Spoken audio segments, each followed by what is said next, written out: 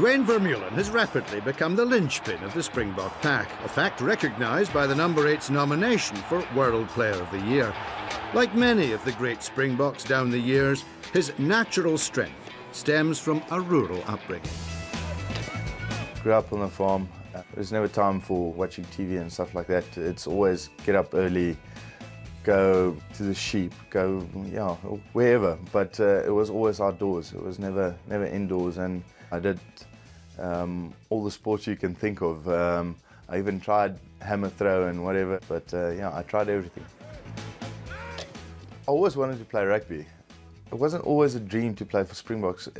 Later on it developed and I wanted to play for the Springboks, and now you want to play a World Cup. So hopefully I'll be able to be in that team and play my first World Cup. The 28-year-old's path to international rugby has been plagued by setbacks and injury.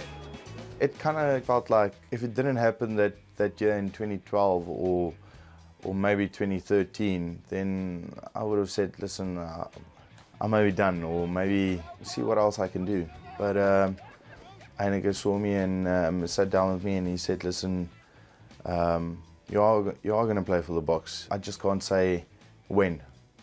And that when actually came a lot earlier than I thought. His attitude to the professional game has been shaped by his childhood. I don't really like a gym.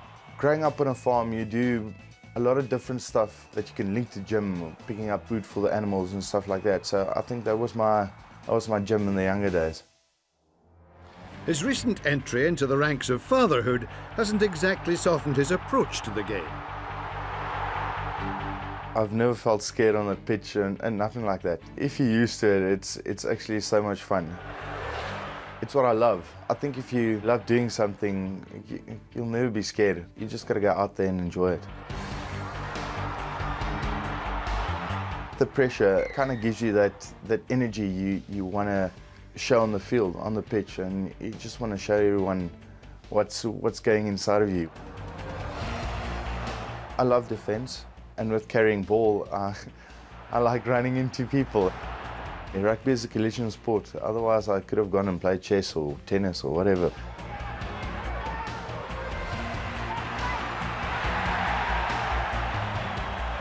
If it's a very high-paced game, I don't really hurt that much because I'm not one of the quickest guys out there.